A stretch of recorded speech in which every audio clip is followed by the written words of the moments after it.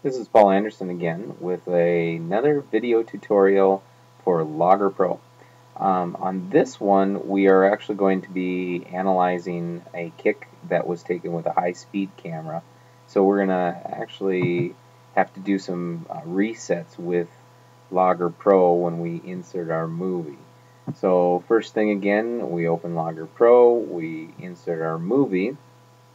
My video has been downloaded on the desktop. And here's my kick, and so I'm going to open that up. And you can see that the quality of this one's going to be less, but that's because my high-speed camera loses resolution as we go through. I am going to have to kind of cue up the kick a little bit. So we want to get right to the point where the foot's starting to come in. And this is going to take a while.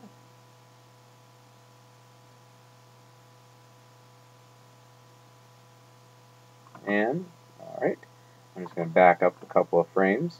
So there we're at a point right before the foot touches the ball. If I advance one frame forward, okay, 2 frames forward, you can see the foot's actually touching the ball. So we're going to start right at this point. I'm going to go turn on my tools, and I'm going to start doing some plotting of my points. And again, I'm going to pick a spot on the ball that I always want to keep. I'm going to keep the leading edge of the ball right down here. So I'm going to have some points.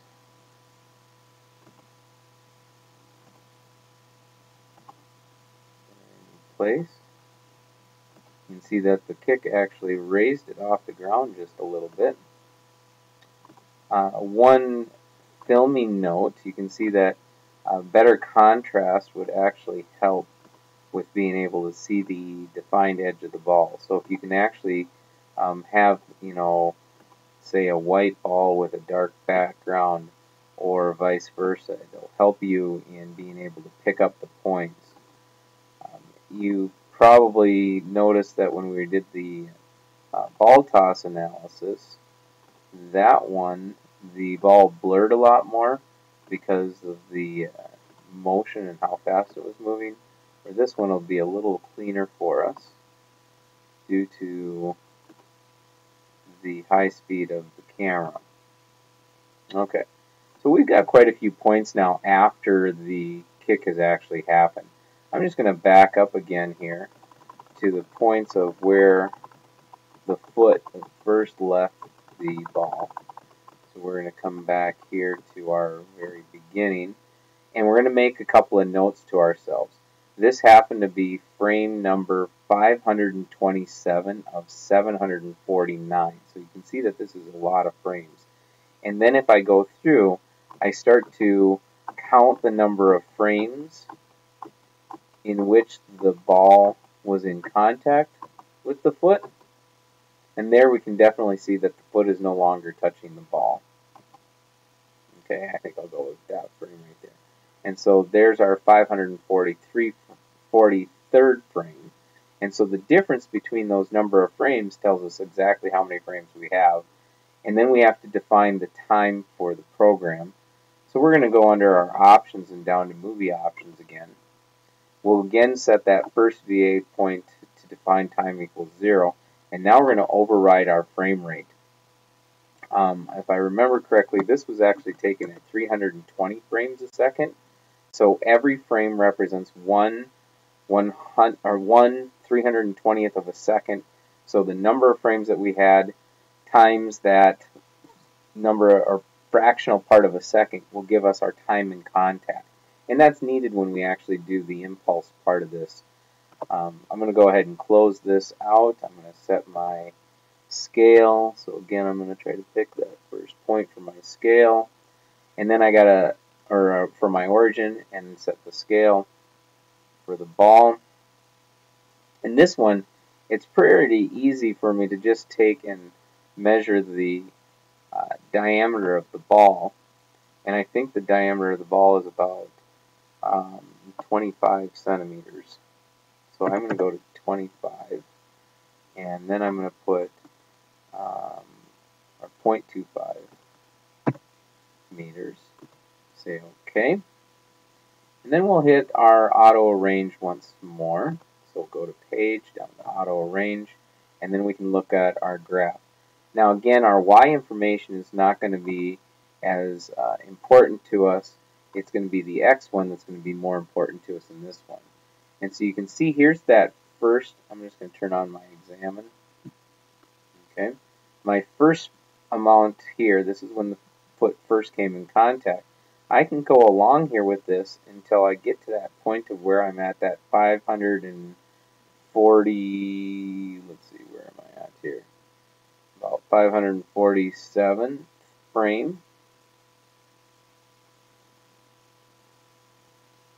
Yep.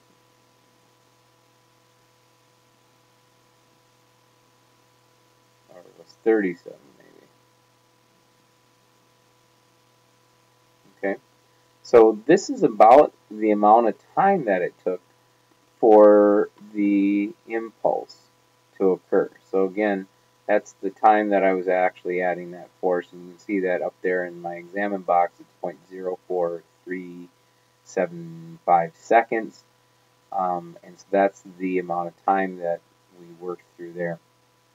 Now if I do that slope tool again, okay, and do the linear fit, I'm going to highlight some points out here beyond. This should give me kind of a good idea of what my speed was after the ball left my foot. Okay, so now I have the ball leaving my foot. That'll give me my speed. If I know the mass of the ball, I know the momentum of the ball, I know the amount of time in contact, so now I know my force. So how much force do I apply? Now the second way to kind of look at this would be to do a curve fit of the other range. So if I take my range back here of where my foot's in contact, and I do a curve fit of this, and I select again kind of that power or that quadratic function, we can try that fit to see how it works. Say OK. That curve fit will actually give me an A value, the A value representing that acceleration. So again, it's that my kinematic relationship D equals 1/2 AT squared plus VIT plus my original position. My original position should have come out to be fairly close to 0. You can see that the curve fit's not quite as good as what I'd like it to be, but you can definitely see that we have some acceleration present in that curve. Maybe if we kind of tighten this up a little bit, we can make our curve look a little better. Okay, and now if I say that that A represents half my acceleration, if I double A, that'll tell me what my acceleration is, and so now I can use F equals ma to find out what that force is. That force should be fairly comparable to the force that we did using the impulse momentum theorem as well. So there you go, kind of another quick little video analysis using Logger Pro. And we'll see you in the next tutorial.